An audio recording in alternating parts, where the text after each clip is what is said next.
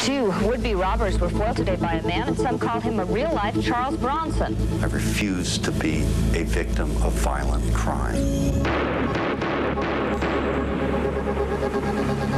For 14 years, Lance Thomas was a successful watch dealer in this West Los Angeles neighborhood, selling expensive luxury and vintage watches.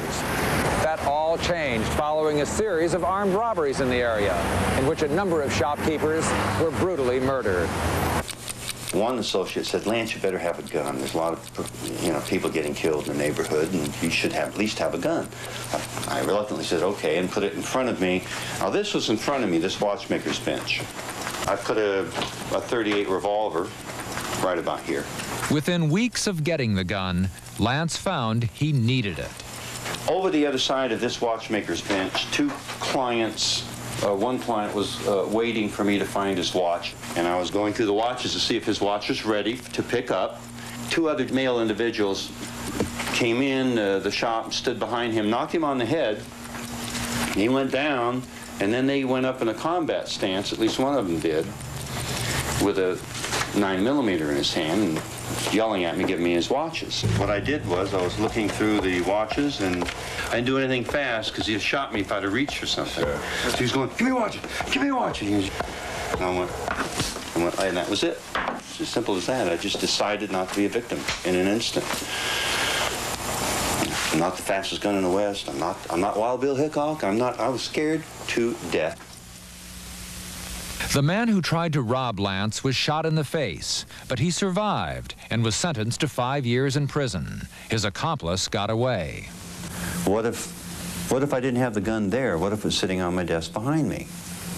What if the scenarios were endless, and I found myself, if it ever happened again, to reduce the probability of losing my life. Lance did that by practicing at the gun range, training at a gym several days a week, and by working out gunfight tactics to every robbery scenario he could think of. He bought several more guns and hid them every 3 feet behind the showcase so that one would always be within reach if robbers struck again. 3.5 months later, they did. It was 7:15 in the evening, and the store had 3 customers in it, an employee, and 2 individuals came in armed with a, I believe, a Mach 10 and an automatic pistol. All of a sudden, Lance said, "Hit the floor, Jerry."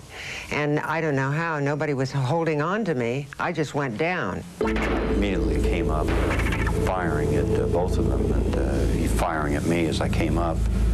In the middle of the gunfight, with 2 robbers inside the store and 2 others outside, Lance Thomas managed to call 911. I need a police car at 12118 Santa Monica, robbery in progress. Where is this at? Santa Monica, What's the name of the business? the watch company. All right. We'll get the police out there. The watch company. It's all slow motion. There's lots of flashes of light, looking down the barrel of an armed robber, repeatedly firing his weapon point-blank range, trying to stop them from killing me and everybody in the shop. Lance is very quick, I mean, very quick. And he doesn't have a fear that a lot of people have. Lance shot and killed the 2 robbers, despite having been shot himself once in the neck and 3 times in the shoulder. He almost died that night in the hospital. Let's go all the way back mentally to ground zero. I'm faced with an armed intruder. Now, I have to make a mental decision to be a victim of his mercy, or exercise the right of self-defense and fight back. And in fighting back, part of that is the willingness to die and to kill. Hard choice. After 2 gunfights, Lance Thomas decided additional precautions were necessary. He spent more time practicing drawing his gun. He also put in a surveillance camera, hired a part-time security guard, and upgraded his arsenal of guns. 2 years passed. And then it happened again. There's a 6'5" guy with a 9mm Glock in my face. He said, "Don't reach for it, I'll kill you." And what did you think? Reached for it immediately and got shot through the neck here, out the back. Was able to get my hand on a semi-automatic weapon and torqued my wrist and shot 3 times. He shot twice more. He died in the scene. The robber was the third to die in as many shootouts at Thomas's store.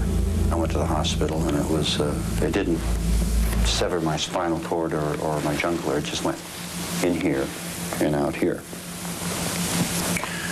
So a Band-Aid sufficed, and I was back to work the next day. He said, "Don't do anything or I'll kill you." So why do anything? If you hadn't reached for your gun, maybe you wouldn't have gotten shot.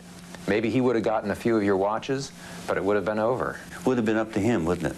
He had his finger on the trigger, and he intended to negotiate. There's no negotiation. My life is too precious for that. Did you think after that incident, maybe, you know, things are getting out of control here. Yes. It's time to get out of town. I put a double door in then. They came in anyway. It would be Lance's 4th gunfight. 2 robbers linked to one of LA's most violent gangs entered the store. They pretended to open the front door to leave, turned around, said, "You're dead," and fired the weapons. But that wasn't quick enough. I killed them both. Lance Thomas was totally justified in everything that he did. Detective Lee Kingsford investigated the shootings. All of the suspects had extensive criminal records. They knew what they were doing. They just didn't know who they were doing it against. When Lance Thomas emerged from his store after the last shootout, neighboring merchants cheered. I go over to Lance Thomas' place and look at the guy laying down beside the door, and I said to myself, "God damn, he's really tough."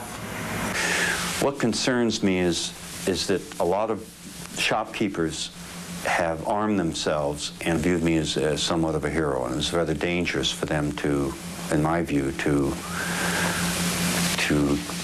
take guns in their shop and expect to perform the same way I did, not knowing how I spent so much time and effort preparing.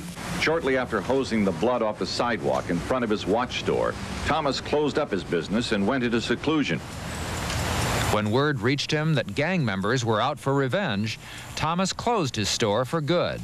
But he strongly believes he did the right thing in trying to defend himself. A man must live by his principle, who he is, not what he is.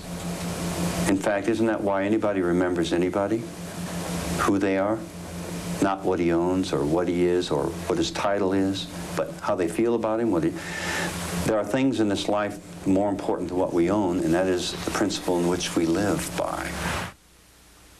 By 1996, Lance Thomas had retreated from the world, running his watch business by appointment only from a location he asked Justice Files not to disclose. He's had no armed confrontation since, but as the arsenal that surrounds him suggests, his life will never be the same. It's kind of made an old man out of me, out of a fun-loving young man, I can tell you that. And I understand what a soldier goes through when he encounters mortal combat. It's hell. It's something to be avoided. But if you have to do it, you must be responsible. Because I prepared myself so thoroughly, I was able to survive. Also in 1996, Lance was one of only 2 Santa Monica, California residents to have a concealed weapons permit.